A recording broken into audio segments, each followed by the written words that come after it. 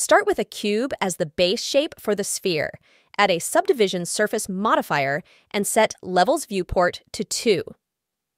Enter Edit mode and switch to Wireframe Viewport. Delete all vertices of the cube except one corner. Utilize the knife tool to slice a line through the remaining corner of the shape.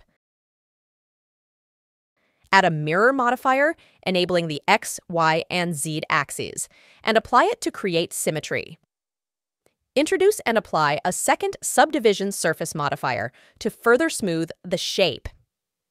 In Edit mode, convert the model into a sphere using the Transform tools, setting the factor to the maximum amount.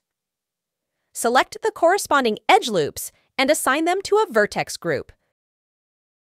Bevel the selection and increase the segments for added detail. Select the original edge loops again and apply another subdivision surface modifier. Use the key combination Alt+S with proportional editing enabled to create seams for the ball. Make any necessary final adjustments before shading the object smooth.